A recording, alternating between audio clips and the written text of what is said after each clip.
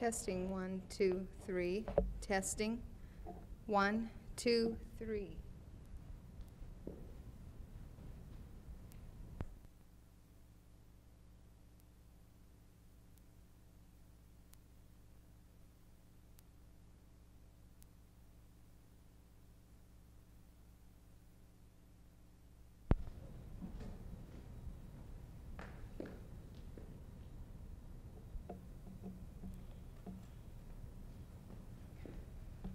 Testing 1, 2, 3. Testing 1, 2, 3. Well, our speaker this evening, Mr. Fred S. Dubin of New York City, and Fred is a president of Dubin Bloom Associates in New York City. He also has an office, Fred S. Dubin Associates International in Rome, Italy, and also an office in West Hartford, Connecticut. He's a consulting engineer and a planner, an energy management consultant, and is perhaps, if not the, one of the very few top consultants in energy management in the world. Fred graduated from Carnegie Institute of Technology in 1935 with a degree in mechanical engineering, and he is the first mechanical engineer that I have run into who is also receiving his Master of Architecture degree from Pratt Institute. He has the work completed and will be awarded that degree, which I think is quite unique. Fred has distinguished himself in his field of endeavor to a considerable extent. He has been a visiting lecturer at many schools of architecture throughout the United States, Canada, and foreign countries. He was named by Engineering News Record as the engineer who has made his mark in 1975 for his work in energy conservation. And in 1974, he was selected by our United States State Department of State, as an American specialist and invited to lecture in Greece, France, Holland, Norway, Denmark, and Sweden on energy conservation and on solar energy. Similarly, in 1975, he was in Spain and Portugal, England, Iran, and Israel. He has served as a consultant to a number of federal and state agencies, including the U.S. General Services Administration, the Federal Energy Administration, the National Bureau of Standards, the Veterans Administration, ERDA, Atomic Energy Commission, National Institute of Health, et cetera, et cetera. He has also provided the power system for such institutions as the Berkeley Labs. He has worked with the American Institute of Architects Energy Task Force and the AIA Research Corporation, and I could go on and on and on in this. He is licensed as an engineer in many states, and he is a fellow of the American Society of Heat, Refrigeration, Air Conditioning Engineers, as well as a fellow of the American Consulting Engineers Council. He has done mechanical and electrical work for major construction projects, the Salk Institute, La Jolla, and the General Services Administration Energy Conservation and Demonstration Building in Manchester, New Hampshire, which I know many of you are familiar with. And as a result of his research, much of this has been published. It's in a very usable form for architects and engineers. And incidentally, he conceived the heating, ventilating, and air conditioning concept for our Stevens Auditorium and our Hilton Auditorium when Ray Kreitz and Dick McConnell and Brooks Borg were designing that particular building. Well, I better stop here, Fred, and just simply say that he will speak to us this evening on energy conservation and research in buildings. Mr. Fred Dubin.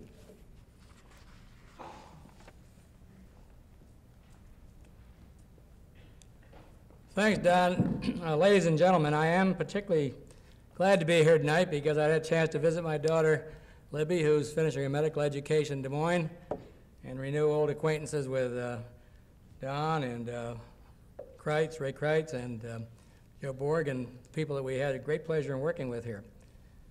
It's nice to be the conceptual engineer because you don't have to worry about whether it really works or not. Somebody else did the final design. You don't have all the problems of the change orders and extras and that sort of thing. But I think I like the building and the facility, and I hope you do too.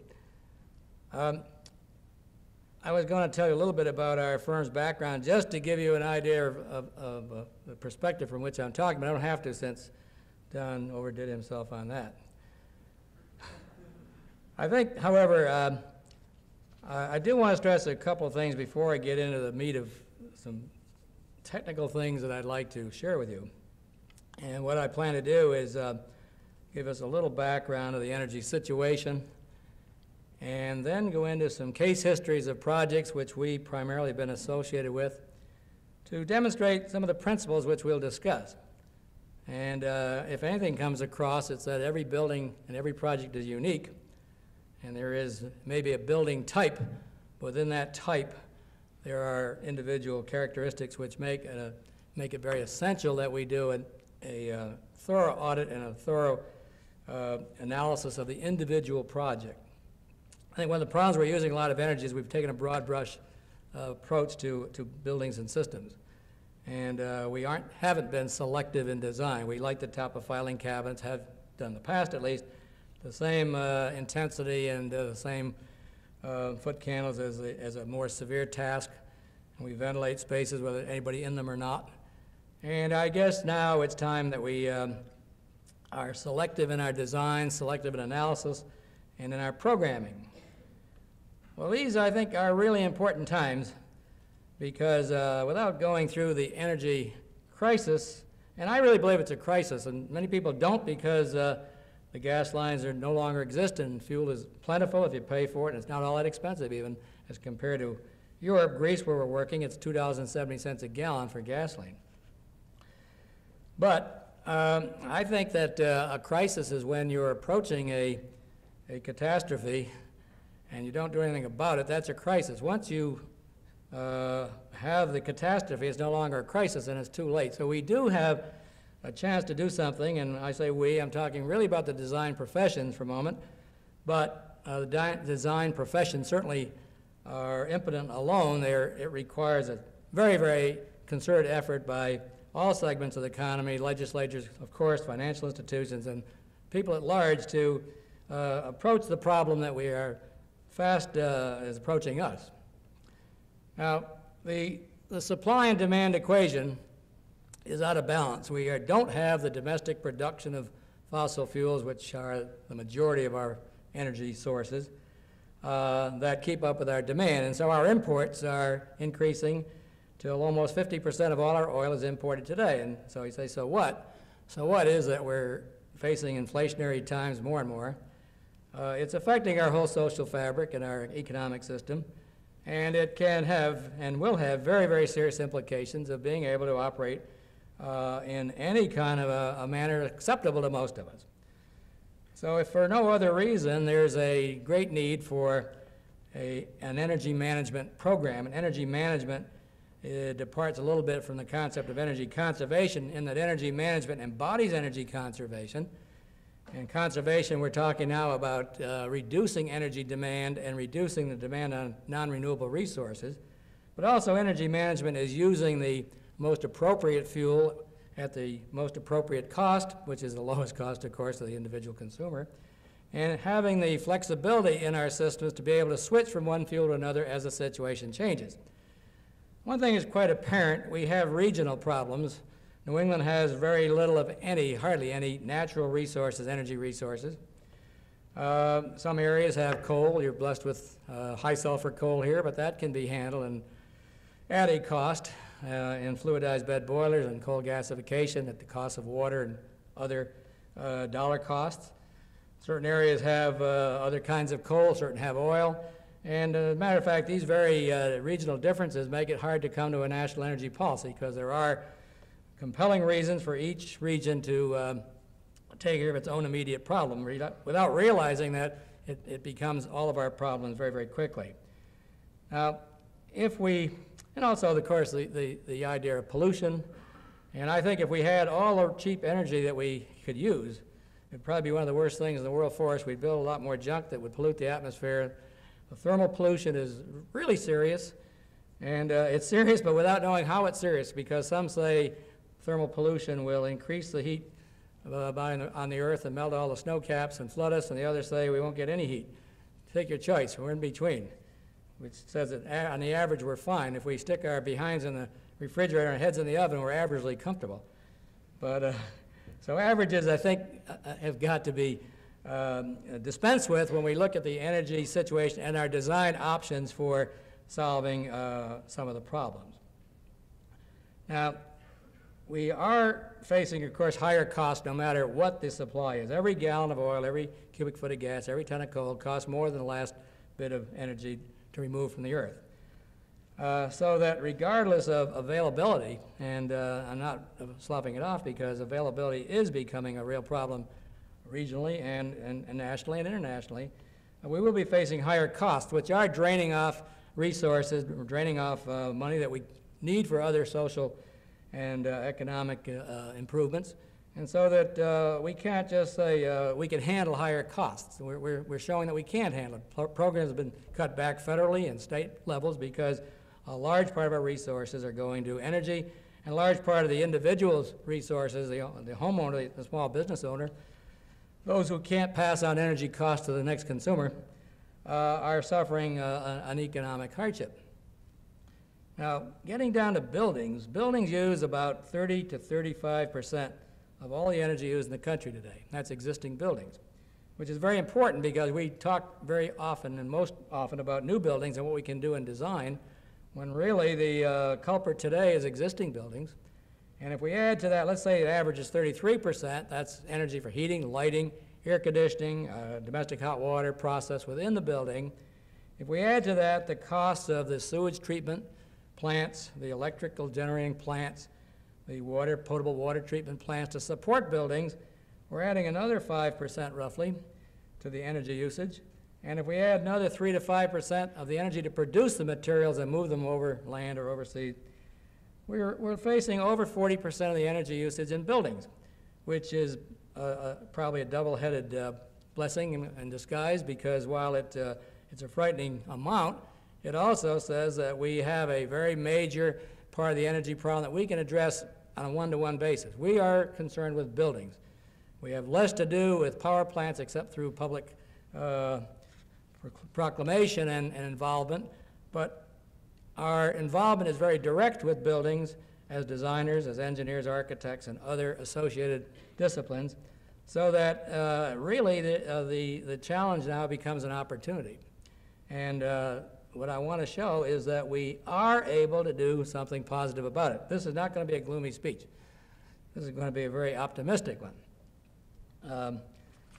Now, why should the architect-engineer be particularly selected for this choice role of saving the world?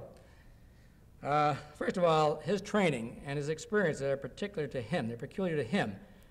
And he is they are the major disciplines in the society that by their training and their involvement are closest to the energy situation as regards to buildings, and the ones who have the power within their practices to do something about it.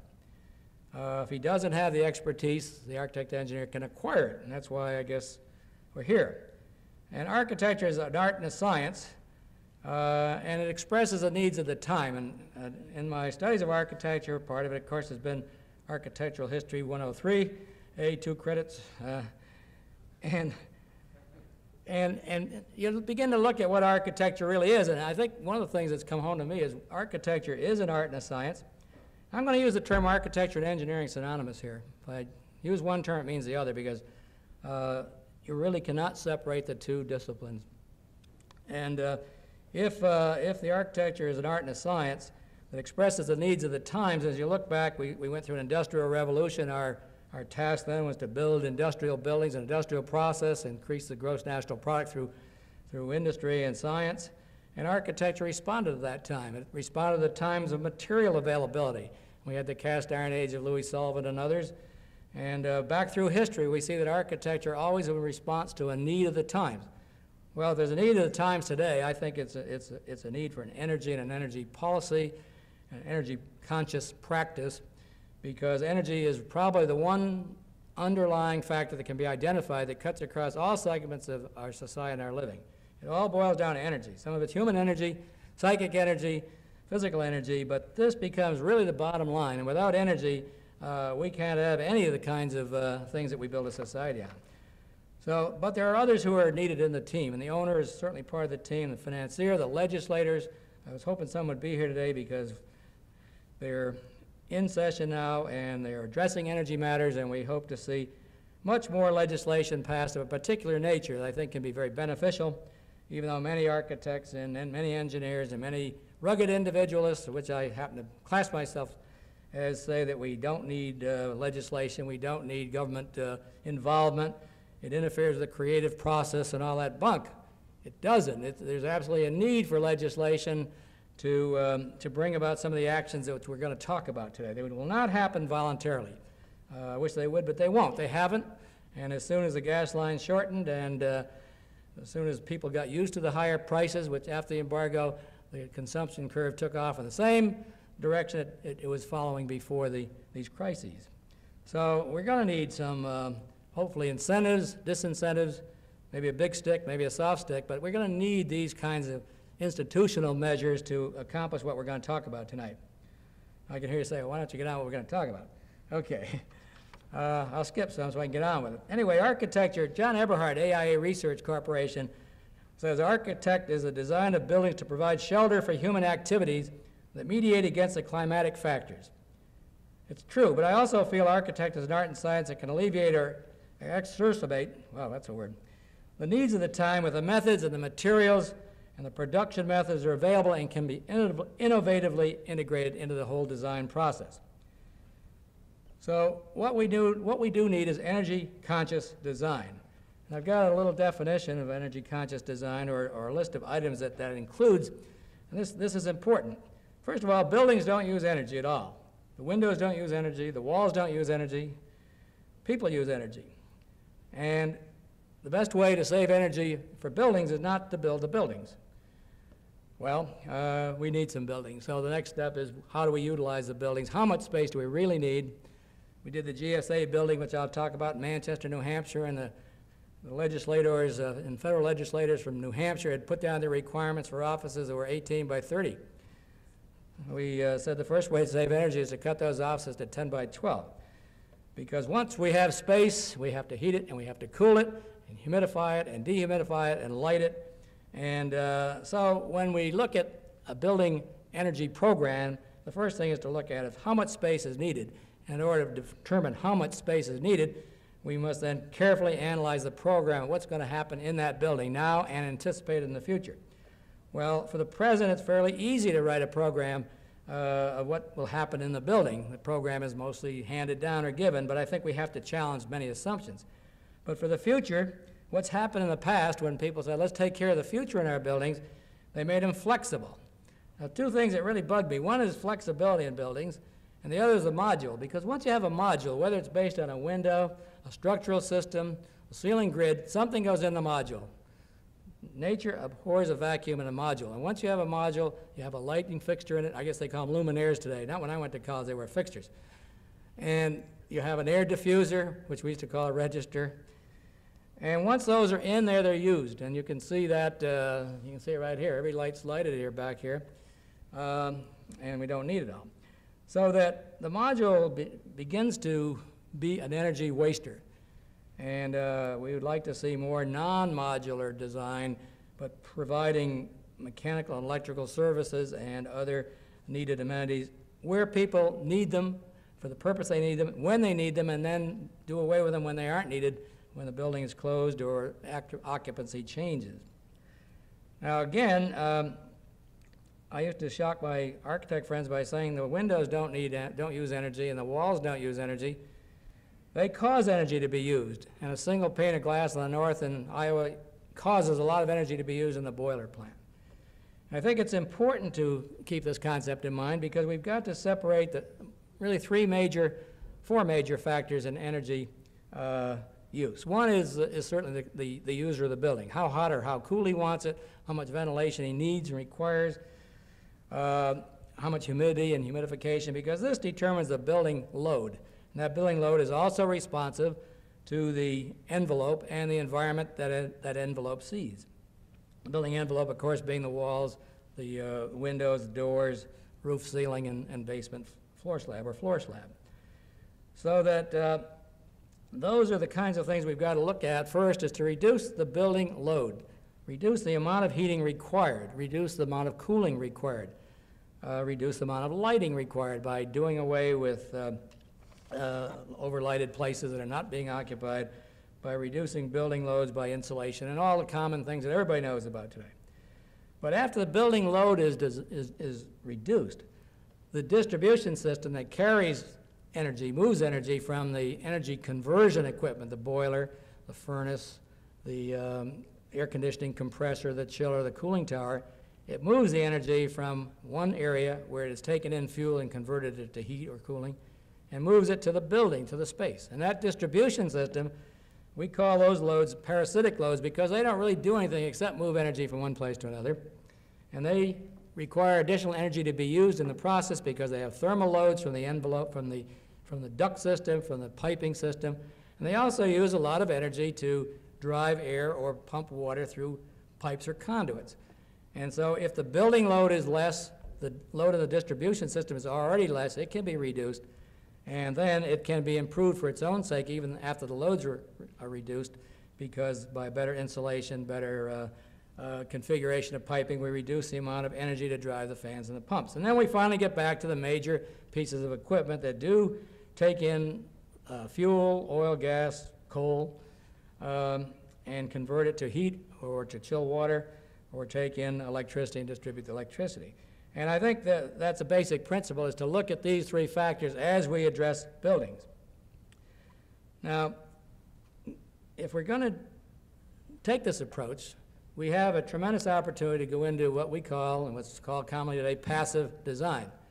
And for an active engineer, I'm very active in passive systems. And I believe that passive systems, which is really the handmaiden of conservation, are absolutely essential and cost-effective to do before we do all these fancy mechanical and electrical systems. And they got fancy because in the old days, the architects wanted a lot of glass and many other factors that demanded a brutal approach of putting enough cool air, enough hot air into a building to overcome these building loads. Today, the more enlightened architects and engineers are not approaching building design that way. However, they're very, very slow to adopt the principles of passive energy design, passive building design.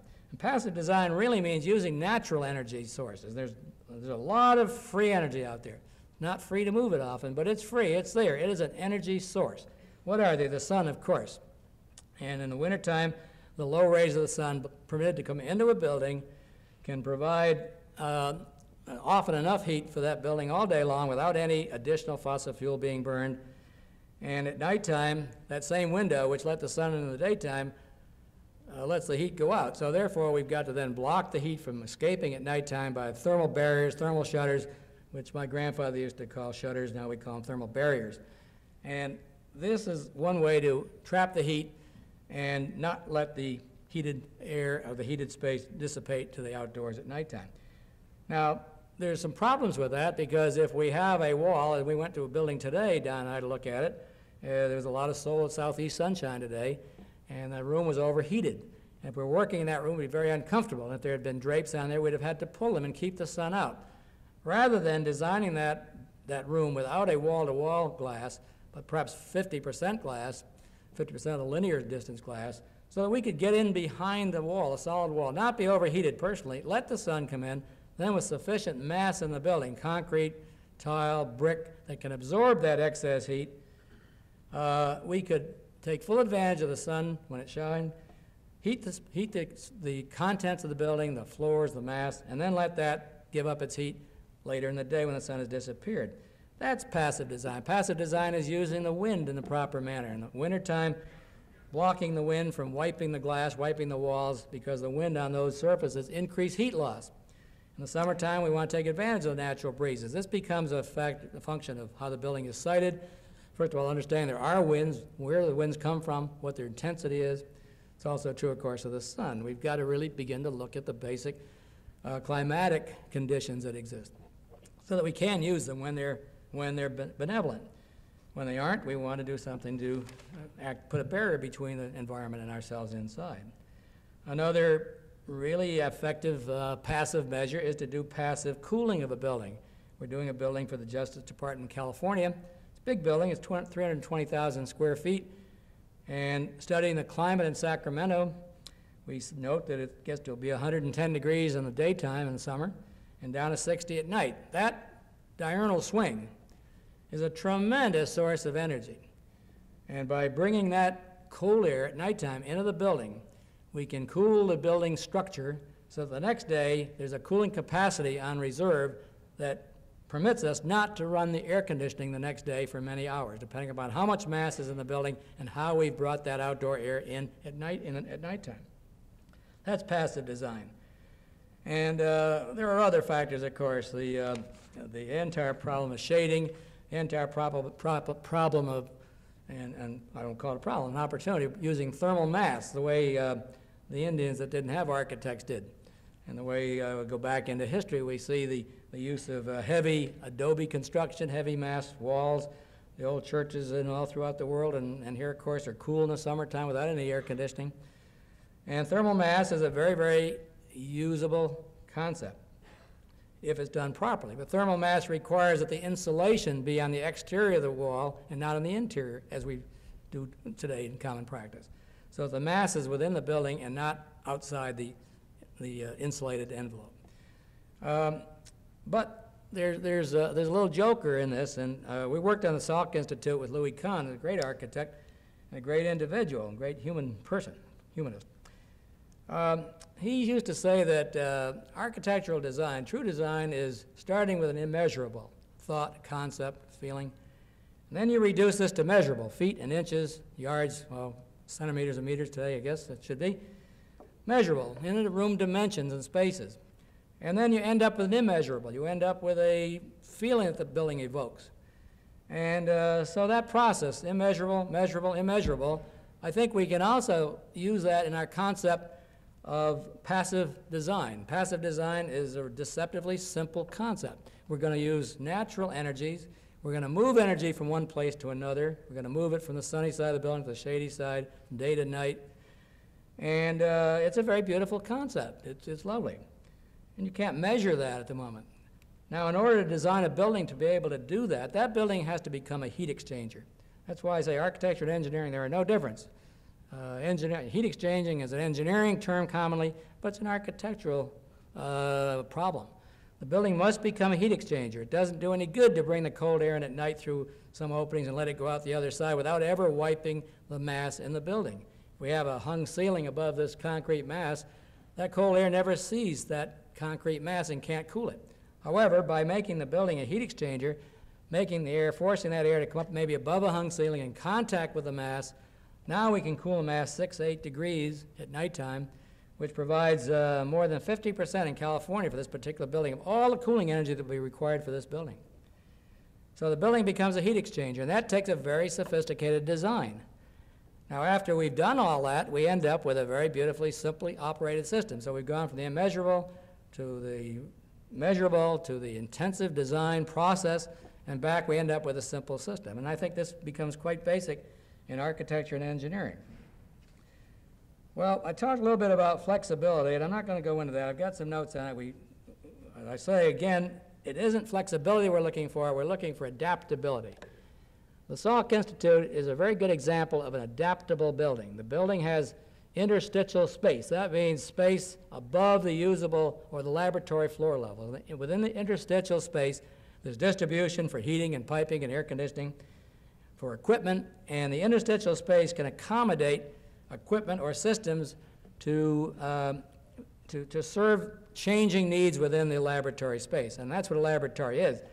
We talk about program, and let me digress for a moment, and program is extremely important. And when we started the Salk Institute for Biological Studies, we asked Jonas Salk, what's the program for this building? What are we designing for? He said, if I knew that way, I wouldn't need a building. So what was he saying? He said, we've got to have a building that can accommodate any kind of program we want to do here, but don't spend any money to do it. Make the building adaptable. And adaptability is far different from flexibility. Flexibility is redundancy. If you put enough things on a grid, lights and ducts and pipes, and you'll have facilities that serve any need whenever you need them, but you've paid a lot of money for systems that you may never need. 80% you'll never need. However, a building that's adaptable permits you to make changes within the building to add to the major distribution runways to feed systems as they come on the line. As the building program changes, the scientific program changes, and this is what Jonas Salk was saying. By the very nature of the institution, it's a research institution. We don't know what we'll do here next week or next year. Therefore, make this building accommodate what we have to do in the future. And it boiled down to interstitial space with simple runways on centers that we could then extend ducts, extend pipe, oxygen, nitrogen, any 300 square foot area within the building without disturbing anybody around. And that's an adaptable building. And that becomes a pretty good principle, because I really think flexibility has caused us to use one of the major causes of energy waste in a building. Now, I'm going to talk a little bit before we're through about some solar energy, but I want to emphasize that John Yellett, who's been an old pioneer in solar energy and a marvelous gentleman, says that first you insulate and then you insolate. Insulate the building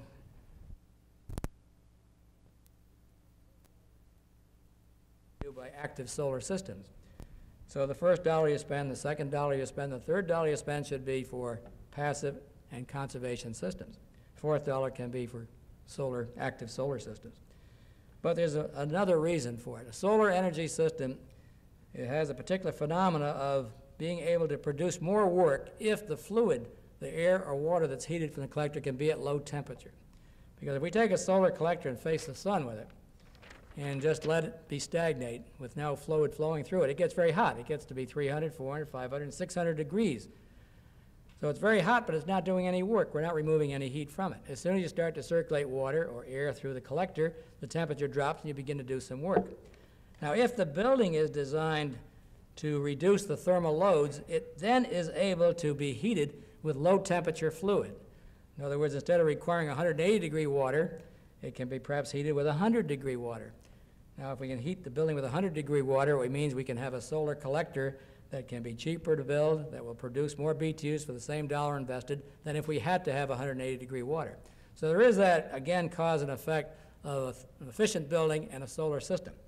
Furthermore, we won't be able to afford the really wonderful alternatives that are appearing in the market unless we do have conservation first and reduce the load. So it becomes a very, very basic concept, is to reduce the loads. Now, I am going to show some slides here before I continue with some of this discussion. Before I do, just a couple of things. For each building project, I think it's very important to establish a functional and a space utilization program and an energy and environmental program for the building. In the schools of architecture, as long as I've been associated with schools, we've been given or have given programs that say exactly what's going to happen: classrooms, offices, hospital beds, even down to the janitor's closet, 120 square feet for the janitor's closet. But there's never been really in any program we've seen, a very complete description of what the environmental systems must be and what the tasks that are going to occur in that building are, so that we can decide how much light we need and where should it be and when should it be on and when should it be off, how much ventilation, how much energy is needed. And I believe if we take a building and look at it from a passive standpoint first and then a very, very complete environmental program, that building shape will evolve from the program. The building will already say certain kinds of space wants to see the sun. A greenhouse, a day room in a hospital nursing wings want to see the sun. Those rooms ought to be in the east and west. Other rooms don't want to see the sun. In fact, it's inimical to the use of the space. Dark rooms, auditoriums, they don't want the sun. It's harmful. You've got to block it out. So if we begin to look at what kinds of spaces require sunshine, require natural illumination, require darkness, what sorts of spaces don't require a very even temperature, let it float. Storage rooms, equipment rooms, spaces that are not occupied, or spaces that are occupied with people doing fairly active work. These can be in the northern climates on the northern wall within the building. And again, the program begins to dictate the shape of the building. That plus the external environment which is acting on each of the walls. So I think the first step is to write a functional program as well as a space utilization program. Then I think we should write an energy budget for the building. And we're beginning to see energy budgets emerge. The General Services Administration building in Manchester, New Hampshire, an energy demonstration building that we worked on, developed an energy budget of 55,000 BTUs per square foot per year for all energy use for the building. Now, we know pretty much what office buildings' budget should be. We don't know that much about what the budgets ought to be for hospitals, for hotels, and other kinds of buildings in different climates. And I think we've got to have a budget and a goal so that we can have some sites to set our design upon. And we have a dollar budget and we have a land use budget. Why not an energy budget?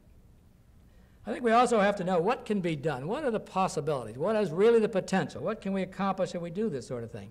The consumer has to know it in order to hire you to ask you to do something. We have to know it. We've got to know the climate. We've got to know a lot more about the climate, not only what the percentage of sunshine is in an area. We have that fairly well, but how many cloudy days are followed by clear days, how many clear days in a row, because this cyclic nature of sunshine and clouds become an important design factor. We've got to know what the trade-offs are and what the cost benefits, and we've got to challenge the assumptions that we've been given. In the old days, they required 30 CFM of fresh air, Massachusetts, Sandy, they're up in Massachusetts, for each pupil in a school. Where'd that come from? You couldn't find the historical precedent for it. Well, it came from the kids who used to tiptoe through the cow pastures on the way to school, and every once in a while they'd miss, and you needed 30 CFM in the classroom. You didn't need 30 CFM for the teacher. I guess they stayed in the high part.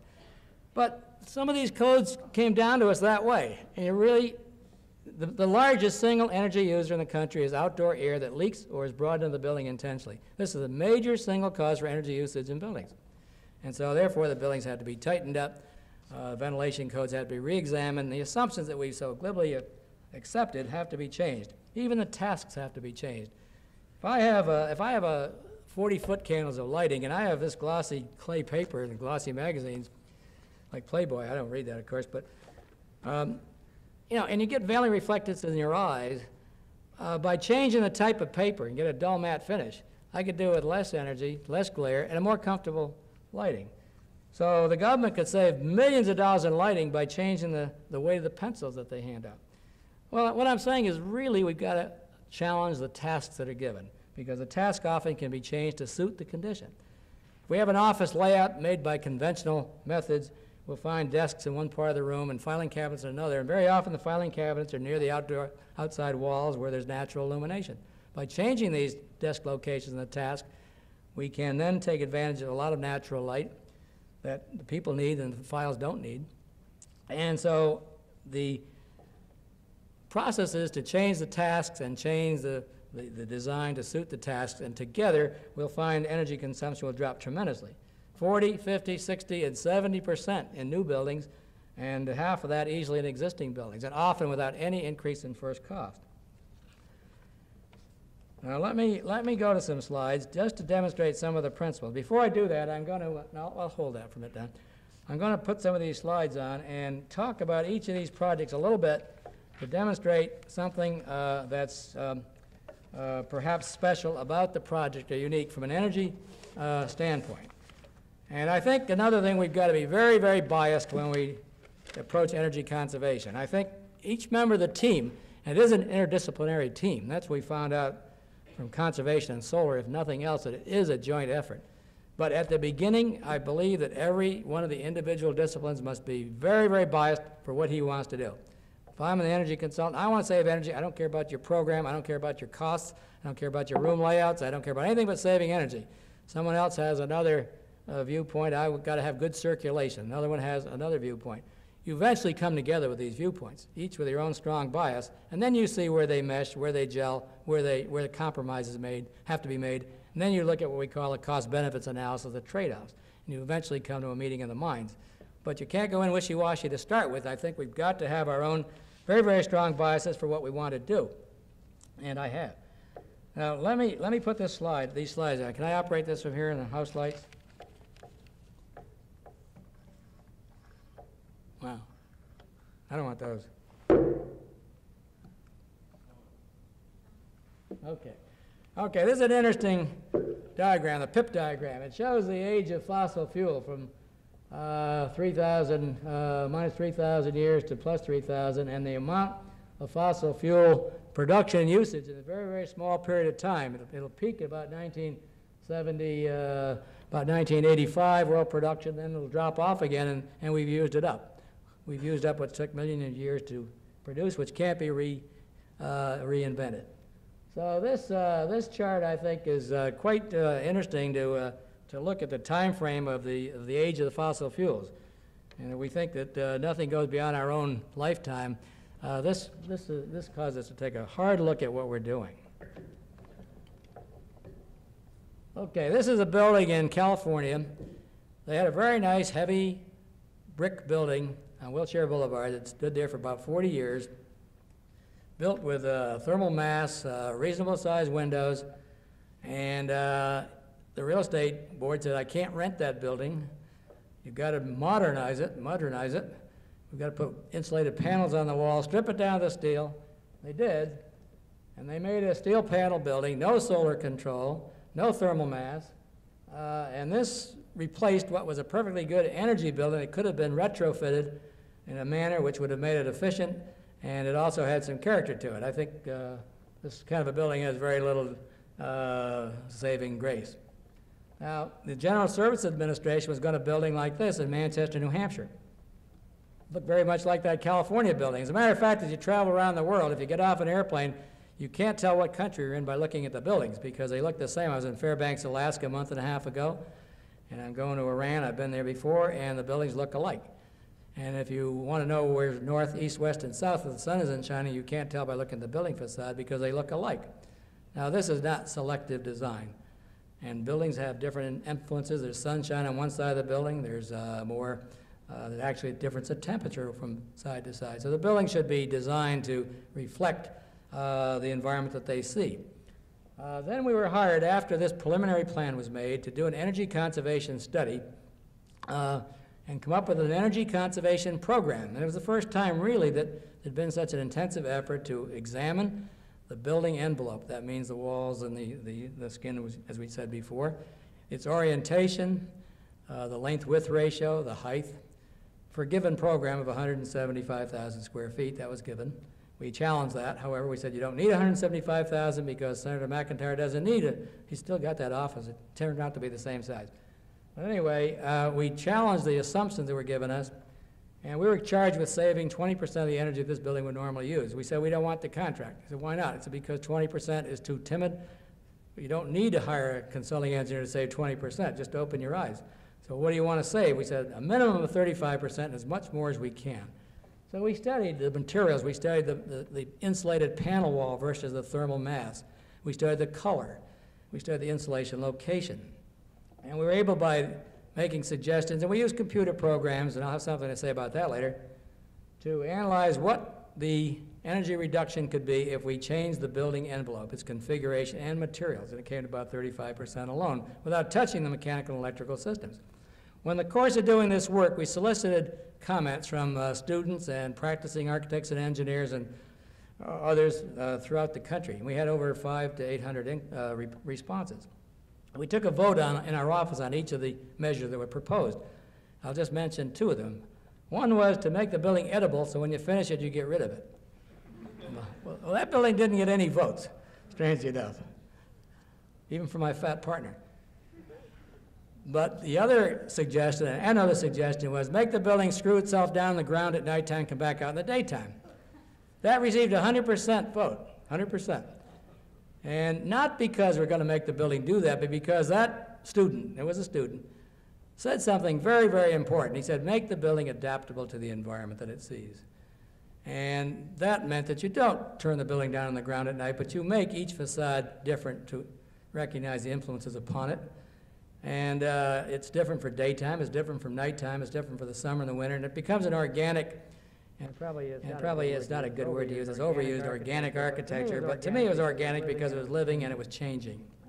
And then after writing an energy program, including an analysis of the kinds of mechanical and electrical systems that might be employed, we found some interesting phenomena. One is that we could reduce the size of the windows by, that if we reduce the size of the windows by 50%, we didn't cut the natural illumination by 50%, but we did cut the heat loss by 50%. And began to see a relationship between window size, savings in energy because we could use more natural illumination, and increased energy usage because of more heat loss and heat gain. So we said, how do we approach this? Well, when does the heat loss and heat gain occur? It occurs at nighttime, morning pickup for heat loss.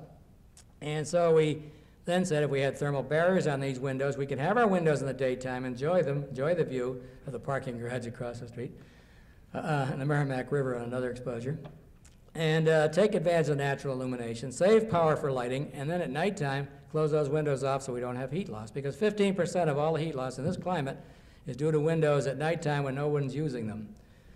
If you want to look at the stars, you can open one pane and look at it.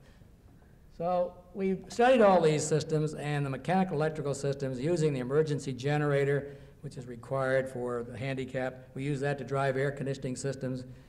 We didn't have any solar in this original concept because when we started this building 4 years ago, solar was supposed to not be an off-the-shelf item. We were told only to use readily available hardware and materials and equipment. So solar was not included at the time. Well, this is a picture of the model of the building as it now stands.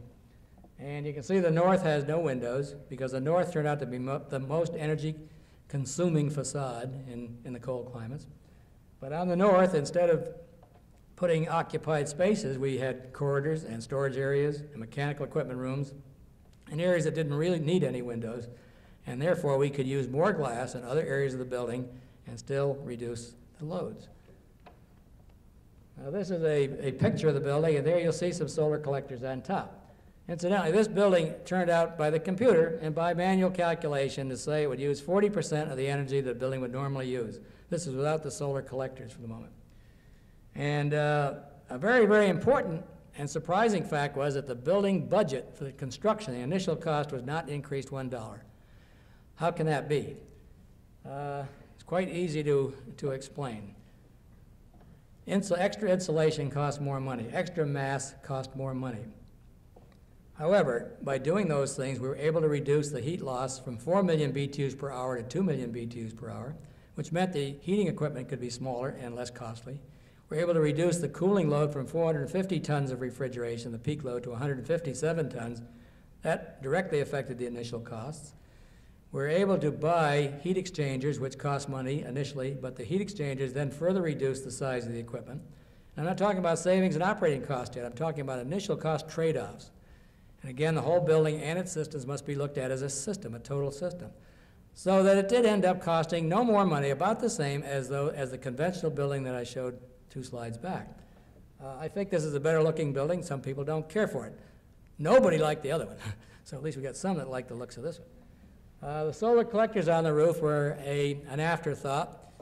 We decided in this day and age we cannot consider an energy conscious building without looking at some solar. So we made some analyses of the solar collector system, and we felt that in New Hampshire it would be cost effective, and by cost effective I'm saying a 20-year payback for the government. Not cost effective to industry, they got to get their money back in 3 years. But for the government, 20 years was a cost effective measure to do solar to a limited extent. So we have collectors, 4 rows of collectors, solar collectors, and they are arranged with a variable tilt so that we have them steeper in the wintertime and shallower in the summer. They're used for heating and cooling and hot water. And the solar collectors look like this because it really was a retrofit. The building was not designed for solar, and therefore it's not a particularly handsome solar installation. It isn't. It looks like a billboard, which it is. However, if the solar had been the original program, that entire shape of that roof would have changed, as I'll show you in some other buildings. But what this building did do is to make us very much aware of what could be done, of the analytical methods necessary to analyze energy conservation, and really in the final analysis what the paybacks can be. Now the building is instrumented by National Bureau of Standards, and we're beginning now to get some data back on the actual energy use. And we're finding that we were right in some places and wrong in some. We have task lighting on one floor. Incidentally, an efficient lighting system costs less initially than an inefficient system. You have fewer fixtures. You have lower intensity lamps. You do have more switches, but switches are not a very costly item as building construction costs go. So that actually you end up with a system that in this building has 1.25 watts per square foot. The average office building has 3 to 6 watts per square foot. It's a better lighting system, except for one floor, which I don't like one bit. It's got sodium lighting in it, and people don't like it. They all look like they have yellow jaundice. However, that's very valuable to find out you don't like it. We won't do it again. And the building was to be a demonstration and not to be the most efficient building that ever could be built. So we have 7 kinds of heating systems in here, 4 different kinds of heat pump systems. We have 7 kinds of lighting systems. We have one floor with 30% glass and other floors with 7.5 to 10% glass, so that we can actually measure, and we do monitor each individual system on each floor, so we'll have comparative performance for not only for good systems against a bad system, but comparative between all good systems. And all systems were selected were energy efficient systems. Now here's the pie, and I'm not going to go through these numbers except to just keep in mind this diagram with 100% energy use, and this is what it looks like afterwards. That's the wrong slide, but anyway, those pieces of pies come out due to improvement in lighting, improvement in the hot water system. Just by reducing the temperature of the domestic hot water in the flow, by putting flow restrictors on, we could save about 60% of the domestic hot water load. This you can do very, very cheaply in any building. Now, hot water countrywide uses about 4% of the energy. 4% is nothing to snicker at. So that each of these small percentages add up. Now, this is a building that evolved from the GSA building. The Argonne National Laboratories in Chicago came to us and said, we'd like a building just like the GSA building. They said, you don't want one just like it. Chicago's not in Manchester, New Hampshire. You've got different influences. It's 2 years later. We've got new materials. We've got new methods. We think you want a solar building. We think you do. And we said, what's the building for? It's to replace about, well, I don't know how many square feet, but buildings that were using $320,000 a year for energy, housed 1,000 people, office workers. This building houses the same functions. It's considerably smaller because of better space utilization. But this building, according to the computer, I don't care if it's 100% wrong, says it will use $27,000 a year for all utilities. How? Partly the whole facade, the whole south facade is a solar collector. The solar collector is integrated with the building skin. Same insulation that serves the collector serves the building. And there are also collectors on the roof. The collectors do a very small part, however, of the total savings. In conservation again, heat pumps, the envelope, each facade is different kinds of solar control in the south as against the east and west. Thermal barriers again, heat recovery equipment. We take heat from the exhaust air and put it in the supply air. All of those measures add up. And then after we did this plan, we took a look at an atrium scheme with an open atrium, not an open atrium in the middle covered with glass. The atrium turned out to be another energy saver because it brought in light to the interior areas. We were able to close up the exterior. It brought in heat when we wanted it. The lighting was controlled, the heat was controlled. The atrium provided circulation space as well, so it had multi-use, and the circulation space in the atrium cut down the amount of circulation needed in the building, so the building became more efficient utilization, higher percentage of usable space, occupied space. And these are the sorts of things I think we've got to continually study as we look at each individual building design. And strangely enough, a lot of our buildings today have atriums we find have wide application. Hospitals are great. And an energy building we've designed, which I'll show you if we have time, we've used an atrium. In every case, we found an atrium as an energy saver, and also creates delightful space. One hospital project we're doing, it's a student project, but it's a concept for a children's hospital. We have an atrium which has campgrounds in it, has hiking trails on the first floor of the hospital. They don't think they're in the hospital. We hope they'll get out sooner with a better environment. This is a group of houses that was entered in a student competition. This was a group of 3 women students from the University of Colorado entered this, the AIA Research Corporation. competition. I show you this because it's a contrast to the larger buildings. Here we've got buildings that are clustered, they're low-cost housing, they're greenhouses on the south facade. The greenhouses only need about 50% of the light energy and the heat energy that strikes a greenhouse. The rest is either dispelled normally or overheats the greenhouse. By having thermal mass in the greenhouse, we can capture that heat when it's excessive and use it at nighttime or for the rest of the building. Also, the greenhouse was integrated with collectors in the greenhouse and above the greenhouse. Did I have that electric pointer here? Did I ever get it? Here it is. There were the greenhouses, and then solar collector, air collectors here, built in as part of the roof. Clear story here, which housed storage tanks and natural ventilation.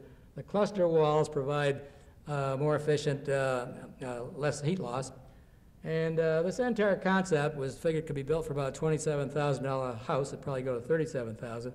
But it was one of the 10 winning entries out of 1,800 that was entered. The really thrilling part was there were 1,800 entries by students in this competition. And 3 years ago, you'd have had probably a dozen entries. As a matter of fact, there was a competition, and they had about a dozen entries a number of years back. So this is, I think, the direction that particularly students are going. They're far ahead of practitioners often. Another building at the Argonne Labs, again, this building has solar collectors built in the fascia, and it also has a large number of hot water tanks for process, and that hot water for the process can be all heated with solar. So again, the same kind of economic benefits appeared with this building. Now this is Grassy Brook Village in Vermont. That is an energy-conserving, energy-conscious design. There are 10 condominium units clustered for common walls, 2x6 studs, 24 inches on center instead of 2x4, 16 inches on center, thicker, more insulation, less cost for the construction, thermal barriers again, sod-covered roofs. The heat loss was cut by 50%. The energy savings due to the building treatment was 50%. The solar collectors here on the site serve, it's the first project with a group of collectors serving a multiple number of housing units. And the collectors again will reduce the load by another 50%. So when we get all through, this building will use 25% of it, what it would have used if it had not been built in this manner. The solar collectors are mounted on really handsome wood trusses, and it's in the woods, and the wood is very appropriate here, I think, with creosote. It'll last as long as the houses. And the collectors are in 3 arrays. These happen to be, I think, Sunworks collectors. They're a collector with internal headers. No, they're not internal headers, I'm sorry. They're external headers. But since that time, we've learned that by buying collectors with internal headers, we can cut down the amount of field labor and field installation and save dollars. So we learn from each job as we go along.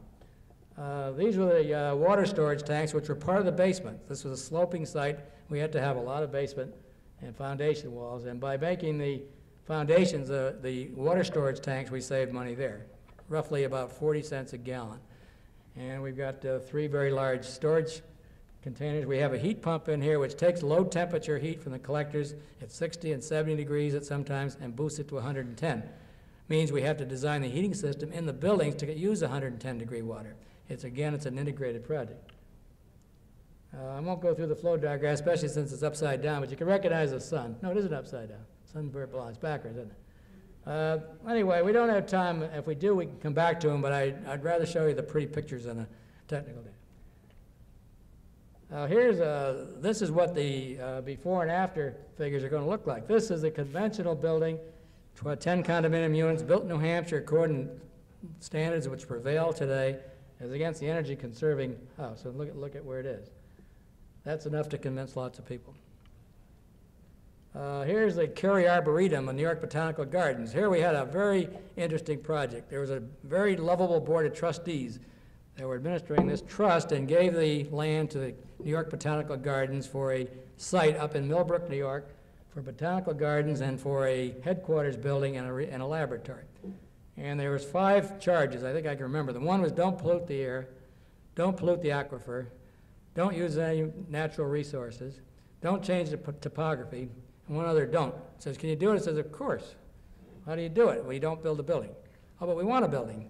So we'll have a building, but we have to reduce those negative impacts as much as possible and hopefully enhance the environment. That's a lot to ask for a building to make it look better, but sometimes it can be done. Anyway, this is the first model of the first building. Malcolm Wells was the architect. Malcolm Wells done a lot of underground architecture. He's kind of noted for his gentle architecture, very in tune with passive systems. He's a passive man himself, not passive in the negative sense at all, but very gentle and very amenable to working together in groups. Now, we had this model built, and first we did an energy conservation study.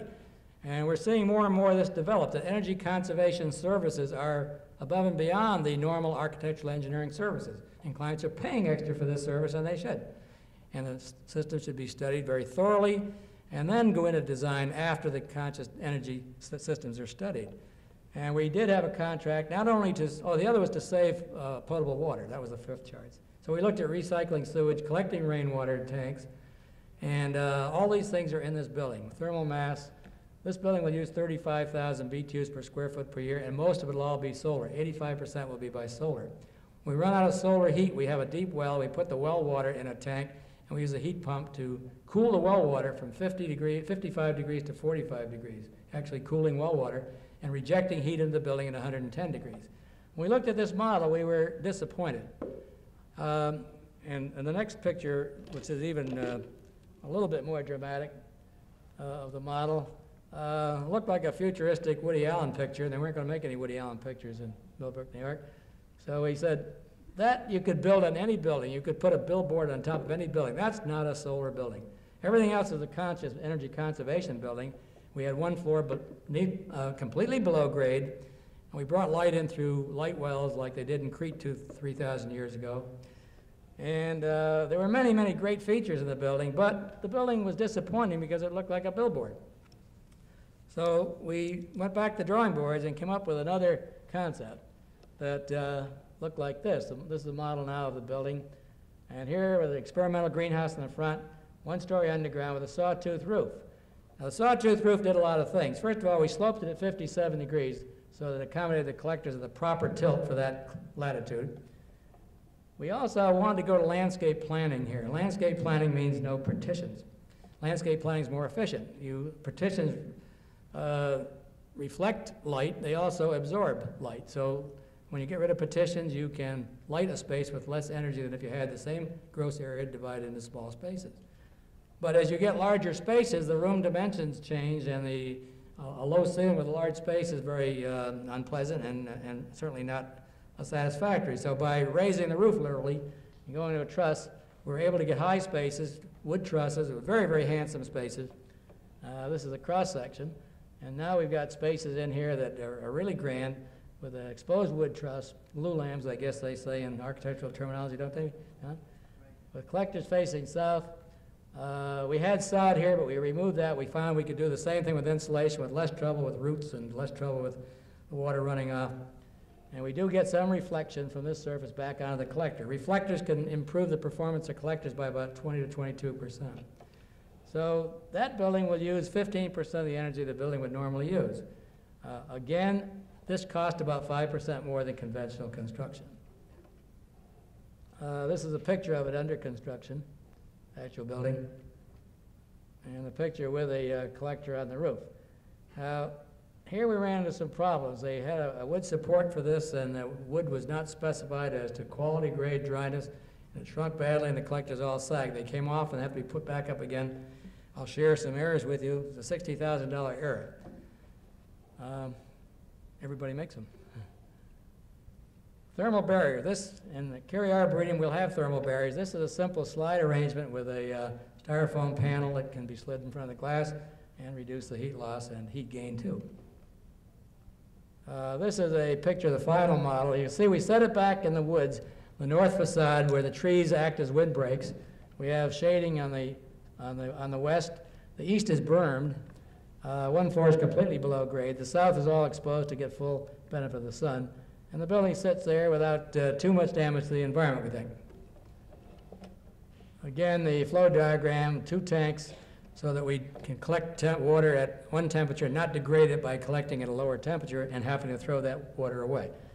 I don't think we've got time to go into the technical details of this. I'd love to, but let's go on.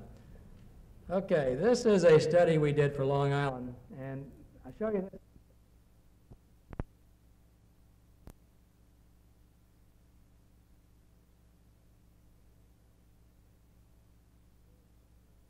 implemented on an intensive scale.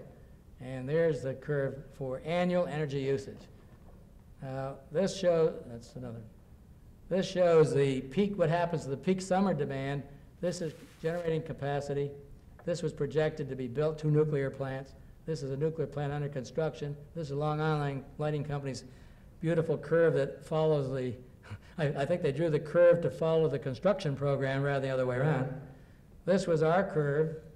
You see, we wouldn't need this plant for quite a while, if ever. Wouldn't need this one for a while. This one could be delayed. This is a curve that would occur if energy conservation were implemented on a major scale throughout Long Island. 10-year program to retrofit all buildings. That's why the curve drops. And then as all buildings are retrofitted and new buildings come on the line, energy-conserving buildings, the load begins to pick up. But here we are without the need for this plant, or this plant. And we've done this in Pennsylvania. We've done it on New Jersey and Connecticut and California. And every one of the shapes of these curves are the same. And what's actually happened now is Long Island Lighting Company said, well, we really didn't need this capacity, but we're going to need it in the future. So in the meantime, we'll sell half the capacity to Upper New York State, is what they've done. So it is shown that they didn't need this, and the forecasts were done not dishonestly, but with obsolete methods that bear looking. And before you spend $2 billion for these plants, you ought to take a look at what can be done with alternatives. And this is in a region of 2,700,000 people, can be repeated anywhere. The same $2 billion it would take to build these plants, we figured how much this conservation program would cost. Here again was the winter load. Here's the winter peaks, flat. Same $2 billion spent to do this would produce 64,000 jobs. This would produce 16,000 jobs. The new plants would produce a BTU. For every BTU that would produce, this one would save 2.5 BTUs. You know, from an economics, from an energy standpoint, it makes sense. From an institutional standpoint, we didn't say this would happen. We said this could happen. Technically, it's possible. It takes a lot of legislation, incentives, disincentives, codes, standards, and then this sort of a curve could happen. What if we're wrong? What if we're up here? What if we're up here? It's still pretty good. So I think this is what we've got to strive for as we go about designing individual buildings. Just a very few quick slides on some systems. There are ways to extract energy from exhaust air, the runaround coil system, one airstream here, one here, with a glycol solution pumping energy. So you take heat from the exhaust air, put it in the fresh air. And there are lots of ways to do this. You can have an air-to-air heat exchanger. You can have a heat pipe, which is a passive heat element. You condense a vapor in here and take energy from one stream and put it in the other without any moving parts. And just to show you, there is a wide variety. You can take a heat pump and use it as a heat exchanger. And the heat pump can take energy both latent and sensible from one airstream, put it into another. In industry, you can take heat from baking ovens, paint spray booths, and put it into the air into the building. Let's skip these and get on to some double bundle condenser. The heat pump is really the workhorse of energy conservation today. It can do a lot of things. It moves energy from one place to another and does it quite efficiently. It uses about 1/3 to 1/4 less energy than electric resistance heating. And many states now have banned electric resistance heating for buildings. Now here's a flat plate collector, conventional flat plate collector with layers of glass or plastic, absorber plate, insulation. And this is what's generally used for most low temperature applications like heating and hot water. This is the roof of the Towns Elementary School in Atlanta, Georgia. This building was retrofitted for heating and cooling. And you can see the amount of construction was necessary in an existing building to accommodate the collectors. Next slide shows the collectors going in place, and then the collectors and reflectors. And we found by putting these reflectors opposite the collectors, we could bounce sunlight on the collectors and save about 20% of the energy that would be required if we didn't have the reflectors. It's cheaper to build reflectors than it is to buy collectors. This configuration, these angles, we worked out a computer program now to be able to do them for any latitude, whether you're heating or cooling. This cost a lot of money, this project. It was not cost effective. Absorption refrigeration with air conditioning and solar is not cost effective today. It's one of the things we found out.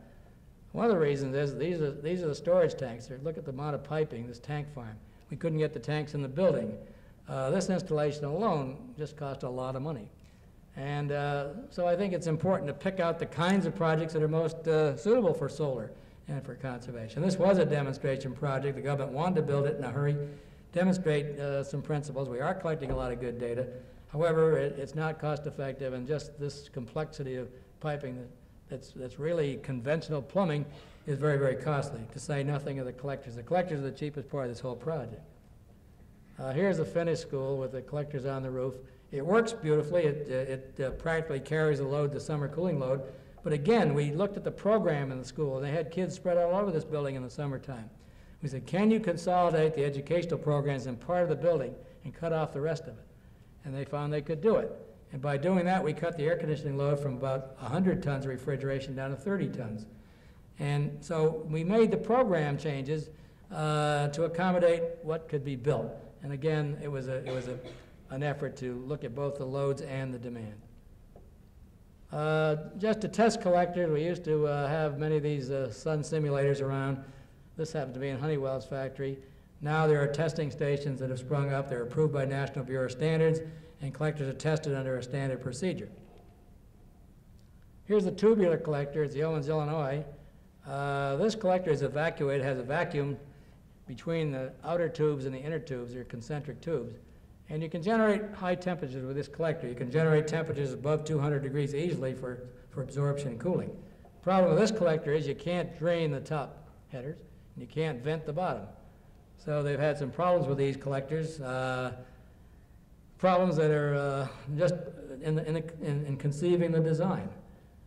So they're efficient, but again, they're troublesome, and there have to be some modifications made, probably with headers on the top and the bottom rather than the way this is arranged. It's just a header in the middle. Here's a storage system in a house as compared to what you saw in the tank farm. It's neat and packaged, and of course, the costs are vastly different. This is a storage system too. This is George Lerf's house here in Colorado. He has an air collector system.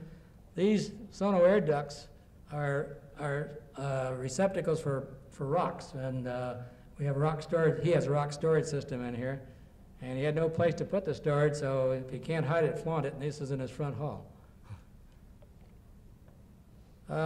Just a few solar houses to give you an idea of what's happening. Here's that Owens, Illinois, in an installation. Again, the same collectors in an installation in Illinois.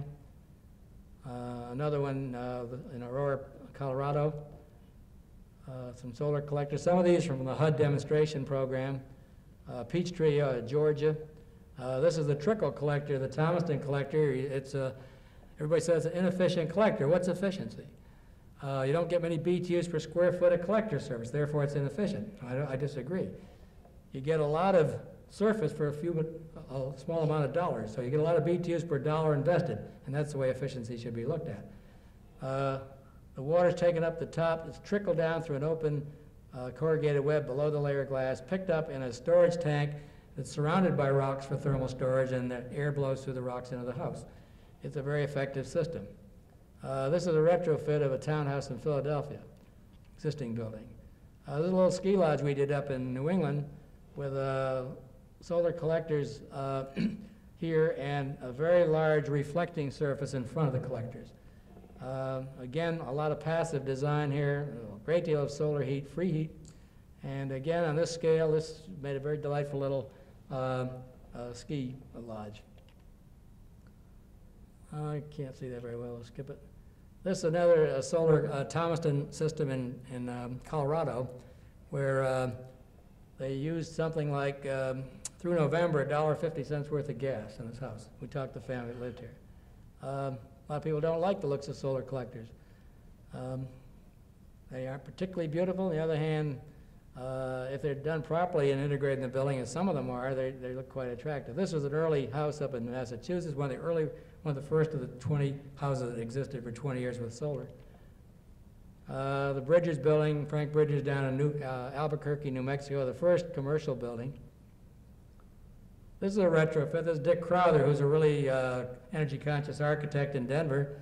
And here he's retrofitting this existing building by modifying the roof for proper collector slope, and he's finished this job. People live in it, and it's sold, and that's the major question. Can you sell solar? Sure. He sold it on the basis that this was going to save enough energy in the life of this system in the next 15-year period to pay for itself. And that's on present-day energy costs. I think the payback will be a lot faster. This is not an upside-down house. This is the Thomaston house I showed you earlier with the collectors here, and from any angle it looks about the same. This is the Dover 1 house. The first system that has both solar collectors for heating and photovoltaic cells for generation of electricity from sunlight.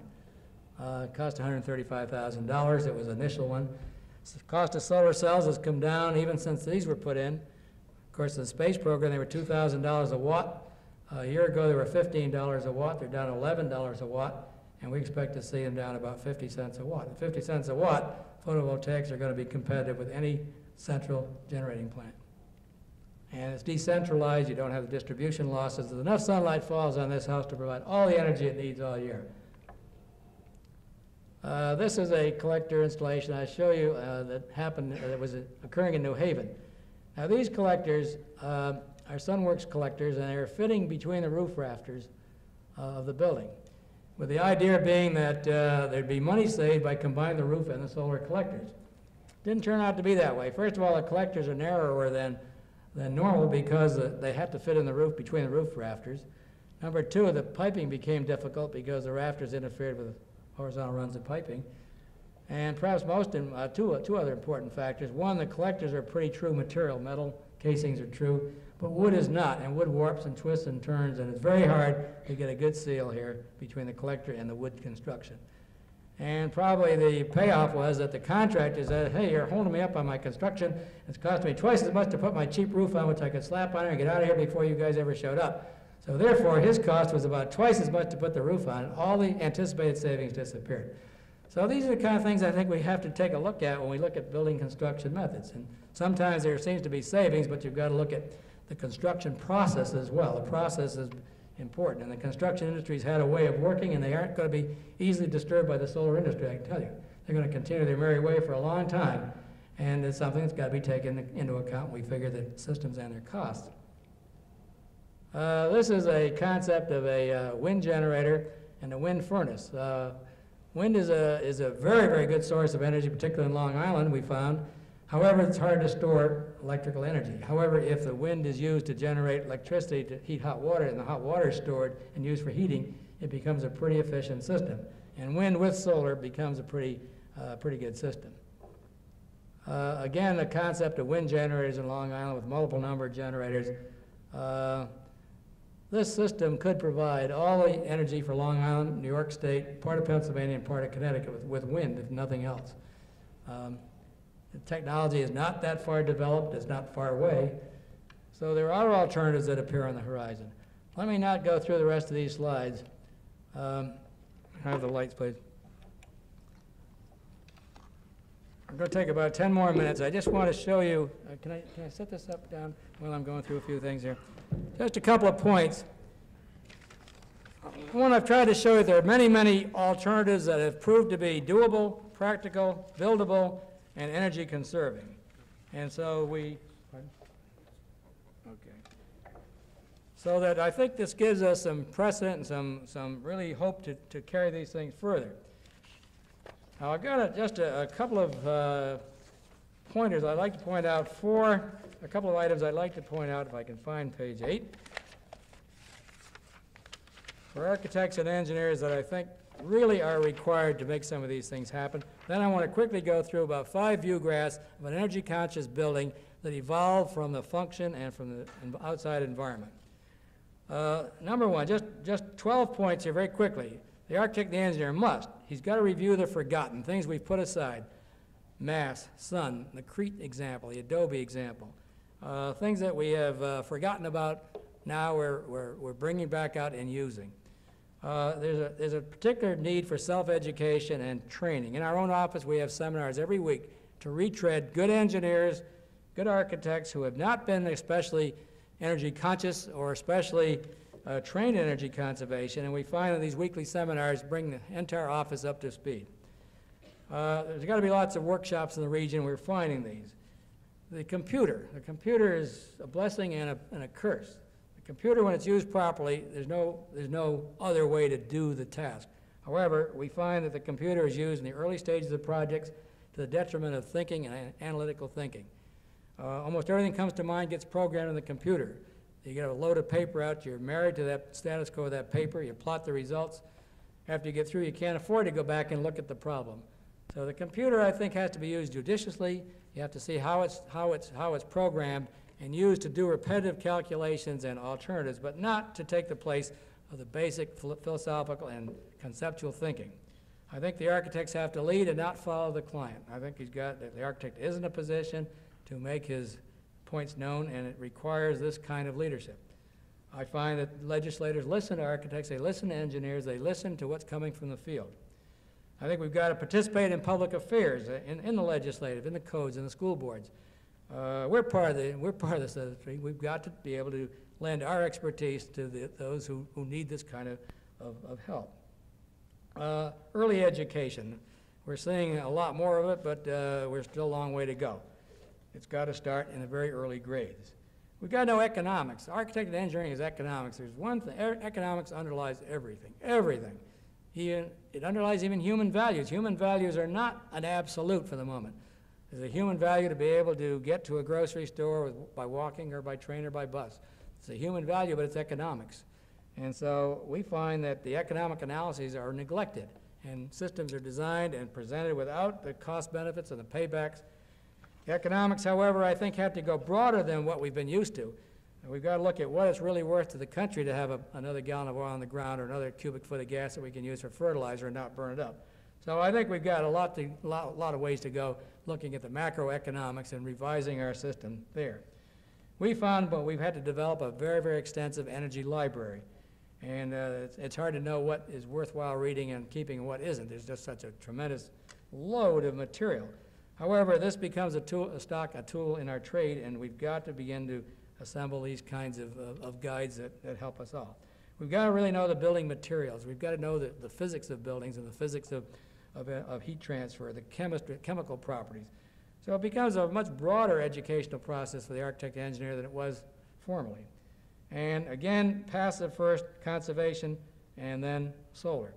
Now let me just, if I might indulge for just 5 minutes, looking at these view graphs. In my work in the master's program at Pratt, we're designing an energy-conscious building, a museum that will act as an educational institution. We started for kids 3 years old, 3 to 80. And it's an active museum, it's a hands-on workshop, it's a classroom, and the building itself becomes an energy machine. The building represents the process. And this is how the form evolved from that concept.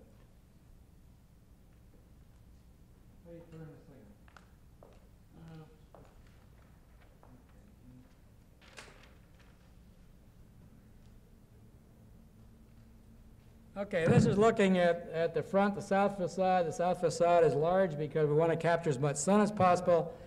We've got a greenhouse down at this level that collects heat, stores heat, solar collectors at these levels, and large storage columns here that both store energy seasonally, store heat in the summer to use in the winter, and store cool in the winter to use in the summer.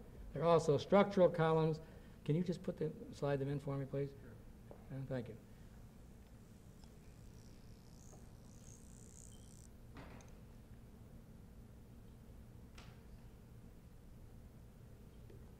Now you can see the building taking shape here. The building tapers to the north. The north is the most energy consumptive facade, so that we want very small exposure to the north. So it slopes back. It's bermed up. There's an atrium in the middle here that brings light and heat into the interior. There's skylighting across here. And again, the greenhouse here. This is the Hudson River, which is used as a source for cooling and for a heat pump. And all the energy for this building is by wind, by sun, and by garbage, generating electricity, and there's no need for connection to the utility company. Next one now. These were Xeroxes made from slides. The quality is not good, but it does demonstrate something, how the shape has evolved. These are the columns I spoke about, looking for the back of planetariums so they can plot the course of the sun at different times of the year, study the solar system. The back, the mechanical systems, I think, are shown better in a future when they're back here with glass, so that as you come into this building, all parts are visible at once. And let's see the next one, please.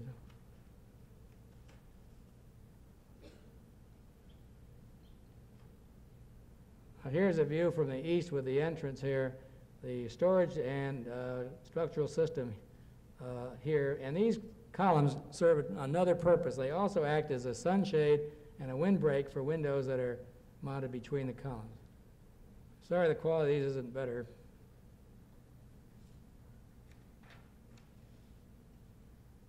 Here's a view looking down out of the entrance. As you come into the entrance, there's a waterfall and a water wheel to demonstrate hydropower. The offices look down out of this space. The land is bermed to the north and all around, mechanical systems from the back. And the next one, please.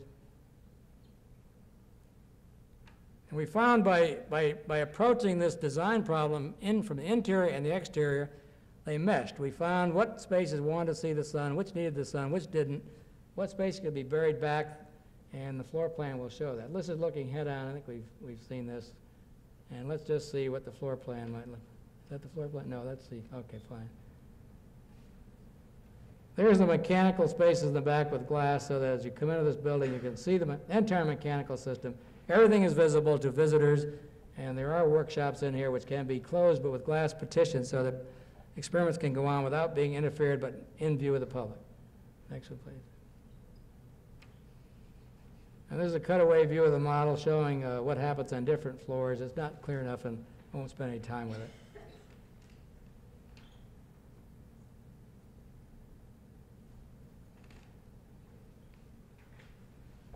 This is the lower level, the floor plan with the auditorium under the entrance.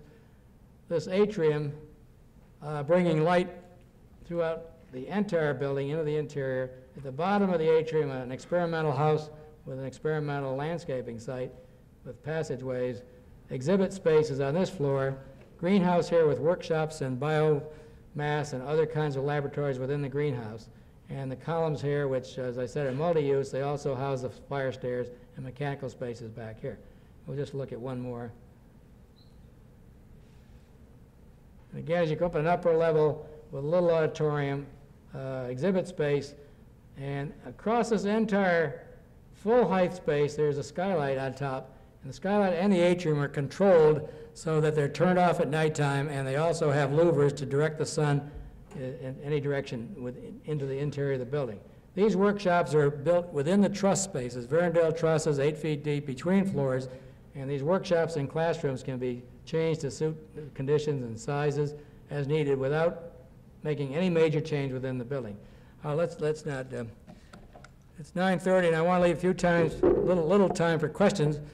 I just want to, just to sum this up, just one word, save. Thank you.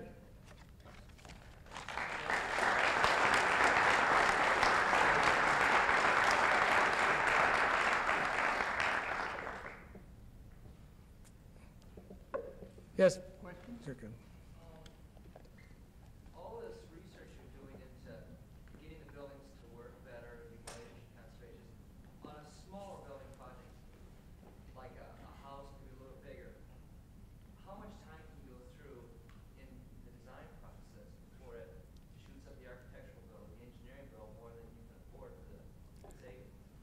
Well, we found now that we can design these systems without any increase in engineering costs or architectural costs, because after you've built up a body of knowledge, do the research, and we've been very fortunate because the research was paid for by the Great White Father, we find that it does not cost more to do energy conscious design. You just do it automatically. You know where your windows are going. You know what the sizes are. It really does not cost more. Now, in a large building, it costs more for computer programs and analytical programs, and we find that clients are paying more for that. So it's an additional service, and it's probably the best investment that can be made at that stage, if the money's spent at that stage. For instance, on the General Service Administration building in California, we have 2 contracts, one for energy conservation. It's an $18 million building. The energy services cost $57,000. The design is a normal design fee on top of that. Now, the $57,000 will produce energy savings of really in the neighborhood of $100,000 a year. So from the state standpoint, certainly you can't get a much better investment than that. But the interesting thing is the state is paying for additional energy services. In our residences, it's not that complicated. It's smaller. It can be done. I think that some of it, we've got to bear these costs. We've got to spend a few more hours ourselves, and I think this is where we make our own contribution to our own education, and I don't think we can get paid for every dollar we spend initially. I think it'll come back, but it does take a lot of extra effort, a lot of midnight oil, and Saturdays and Sundays for a while, but then after a while, it begins to be part of your normal practice. Right? You alluded to the fact that you were finding solar systems cost effective. Are you finding that on the average active solar systems have a payback period of 20 years or around that time? All right, let me clarify that. First of all, if we take the uses of solar and heating domestic hot water is probably the best use because it's a year-round load, and once you bought the collector, you save every month. And after that, probably tempering outdoor air because it's a low-temperature application, and laboratories and hospitals and other areas that need outdoor air, solar is a very good application. Then space heating, and then cooling is not cost-effective at all. Now, it depends what the conventional fuel costs are. In the Con Ed territory in Westchester, with electricity 8 to 10 cents a kW, all those systems are cost-effective. In the TV Valley area, nothing will compete with it. Where gas, present prices of gas, it's hard to make a solar heating system cost competitive even on a 20-year basis. However, with deregulation, which has sort of come, we're going to see a complete change in this relationship. Against oil, we can design, well, let me one step backwards for a minute. A passive solar system is cost-effective today. An active system, less. But passive is cost-effective right now, almost anywhere in the country, even up in the Northwest in Seattle, where a passive trom wall can save 30% of the energy. So that those systems are cost-effective immediately. The hot water systems everywhere in the country against electricity is cost-effective on about a 5 to 6 year payback. Against oil, about a 8, 10 to 12 year payback, and against gas, about 20. For space heating, we find about a 20-year payback against oil. Still against gas, it's not that good in almost any area. So that we're seeing this relationship change, and again, cost-effective, what does that mean? That's on present fuel costs. And if we look at escalation and we don't know what it's going to be, we always plot this with a sensitivity to a 5%, a 10%, and a 15% year increase, and see where it falls in that curve. With fuel cost escalation, it changed the payback period tremendously. And many people are buying systems based on expected future costs. And I don't think they'd be disappointed. However, we don't know. That solar cell you showed with the concentric tubes, is that the GE panel? Well, GE makes one exactly the same, almost exactly the same. Yes, they've just come out with theirs. And they have not yet either corrected the draining or venting problem. So that I think we'll find the same problems there. They can be licked, but they haven't been. Owens Corning also makes one. They were smart enough to withdraw theirs from the market before they sold them commercially, and they went back to the drawing board. The best of them is made by Philips in Holland, which can drain and can vent, and they're very, very efficient. The vacuum, of course, cuts all the losses. They have a selective surface on the glass. And then get temperatures of 300, 350 degrees, enough to drive a Rankine cycle engine turbine. So, and also, of course, the technology, glass-making technology is so well known that it looks very promising for reducing production costs. You found whether or not there is any difference between air and water systems? Between air and water systems? Well, the differences, I think, can be easily identified. The water systems, in most areas, you've got a problem with potential freezing, which means a heat exchanger or a drain-down system. Drain-down systems have problems of reventing, and the safest system is a heat exchanger and a glycol, but you lose efficiency because the heat exchanger has about a 10-degree approach temperature, which means you've got to generate higher temperatures, and the heat exchanger costs more.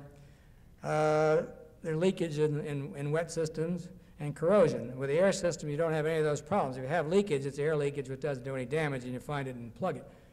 For houses, I like an air system better than a wet system.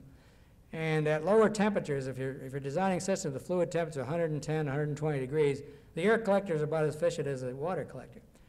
Now, the air systems are not any good for cooling at all. They're not any good for higher temperature process. And in larger buildings, the size of the ducts becomes a constraint to get the air in and out of the collector back down to storage.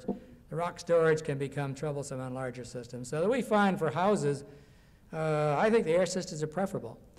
And for larger buildings, I think it would lean more toward the wet systems for those reasons. That's what I found in my studies. I just wanted to know if you had similar. I would say it's the same as what you found there.